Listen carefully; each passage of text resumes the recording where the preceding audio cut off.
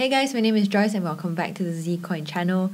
Remember to like and comment and please subscribe to the Zcoin channel for more Zcoin information.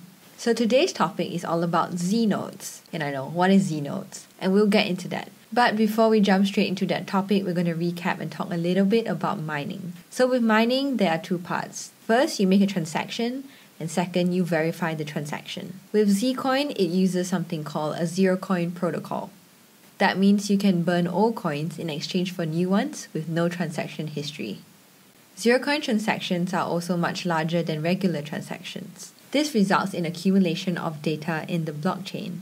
And what happens over time is a scaling problem because there is added cost to store all this data on the blockchain because you basically will need additional hard disk space. Plus, it takes a large amount of computational power. A regular transaction usually takes less than a millisecond to verify. However, with Zcoin transactions, it can take up to half a second or even more. So this is where Znodes come in. But wait, what's a node again? A node is a computer that stores all the transaction history of a coin. It also verifies that the transactions are valid. In Bitcoin, nodes are not paid anything, but they still have to host nodes to maintain operation. This is seen both in mining pools and exchanges. However, as time progresses, the cost in terms of data storage space goes up. Currently with Bitcoin, it costs about 150 gigs. And with Ethereum, which is relatively quite a new coin currency of about 2 years, it costs a whopping 100 gigabytes. The bigger the network and the more transactions it has, it costs even more to be a node. Do you want to dedicate potentially 100 gigabytes of your computer's data for free? Nuh-uh. Even the largest games take about maybe 30 plus gigs. And you have this coin application here that's potentially taking up 100 gig of your computer's data. So again, let me answer the question of what a Znode is. A Znode is kind of like a X-Men version of a regular node. But currently Znodes still function much like a regular node, except they most likely will have better hardware and connectivity. Eventually, however, they will be the only nodes to process Zcoin transactions, but they will still continue processing regular transactions. Znode kinda acts like a second layer. The Znode layer can keep up with a large amount of Zcoin transactions without being choked up. So then, how do you qualify as a Znode? Well, first you need 1,000 Zcoins to be deposited into the Znode holder's address. This is to act as a stake. It's important for investors to make sure they have a stake in the coin, so they act in the best interest of the coin. This also prevents someone from spinning up thousands and thousands of nodes to cause a Sybil attack. In many other currencies, only the miners get the block reward.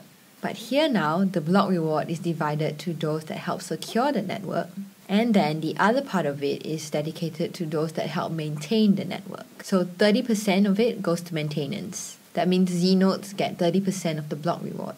The block reward for nodes will remain at constant 30%. But the amount of returns you get is variable, because there is a 20 to 30% interest per annum.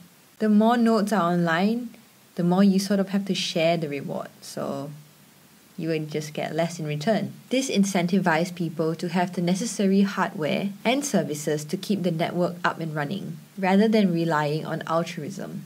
In the future, it's intended for Znodes to be the only form of nodes to process Zcoin transactions. This allows other regular nodes to have lower requirements and to just be lightweight.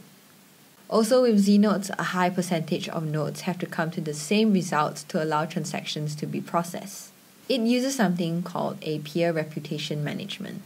I trust you, you trust me, we're a trusting family. In some other incentivized node system, like in Dash, there's a certain amount of trust that is needed to ensure the nodes are maintaining your privacy. Because in the process of mixing of transactions, they will have access to some of the information. With Znodes, this isn't an issue because the use of zero-knowledge proof means there's no mixing to be seen.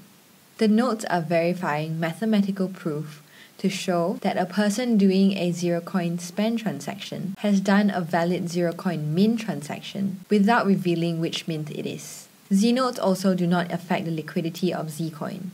Even though you need 1,000 Zcoins to be a Znode, if let's say you really need to withdraw some of that coins, You can do so at any given time, just that you will go from a Znode back into a regular node and function as a regular node would. Now we're going to move on to frequently asked questions about Znodes, because I know you are dying to ask a million questions and I'm dying to answer them. What do you need to host a Znode?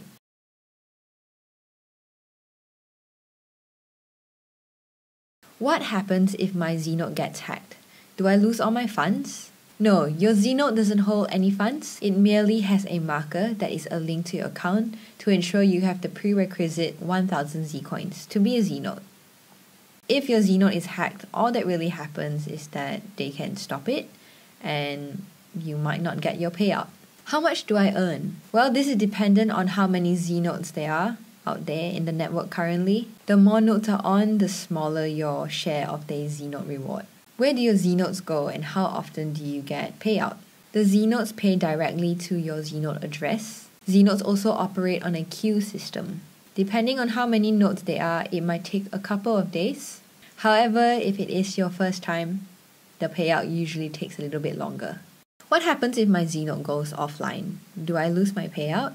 There is a grace period for about an hour, and if you're not online within that hour, you will sort of lose your place in the queue and you sort of have to, queue up all over again. Is it difficult to set up a Znode? It is not particularly difficult, but you do need some IT familiarity. There will be Znode operators that are available to set it up and keep it running for you, but it comes at a fee. And what happens if I don't have enough to host a Znode? Well, several community members have offered services for Znode pools or shared Znodes. However, this would require a lot of trust because the person organizing this Znode will have to be holding your funds. Only do this with people that you trust to maybe run away with your money or have the technical knowledge to keep your funds safe. If you do have more questions, feel free to leave a comment below and we'll make sure to get back to you. Bye!